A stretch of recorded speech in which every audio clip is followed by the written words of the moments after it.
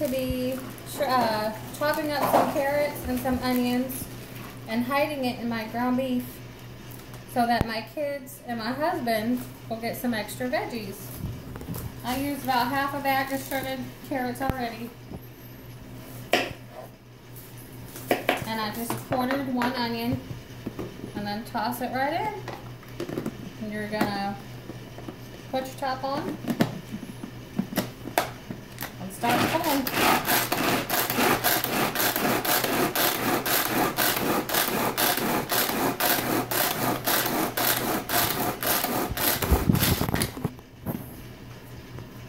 And that's what you get. Pretty fine.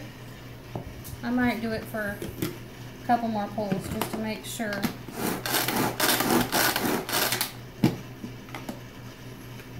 Alright, now the trick is to hide it in the hamburger.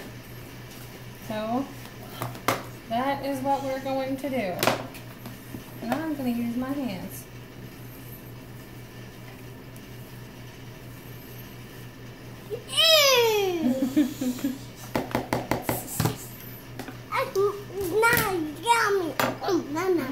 Scrape it on in there. This thing that I used to chop the carrots and onions is called the Power Chef.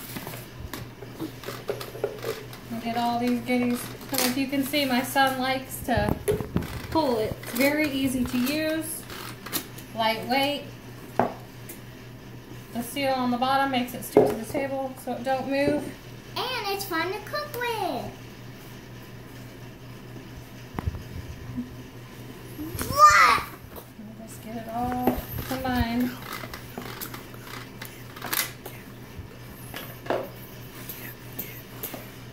going to use this bad boy here, which is at our microwave stack cooker. This is our 3-quart bottom, our colander middle. We are going to cook this ground beef in the microwave.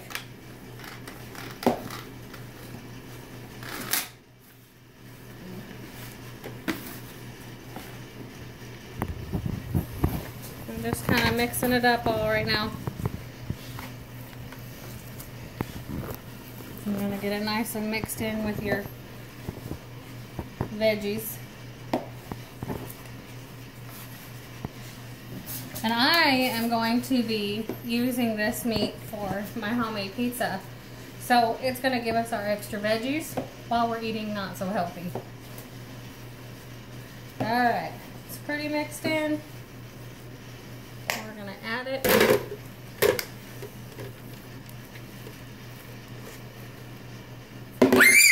And this will take about anywhere from 10 to 12 minutes, depending on your microwave, how high it cooks, or hot it cooks.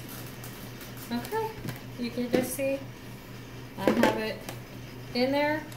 I'm going to turn the top on, take it to the microwave.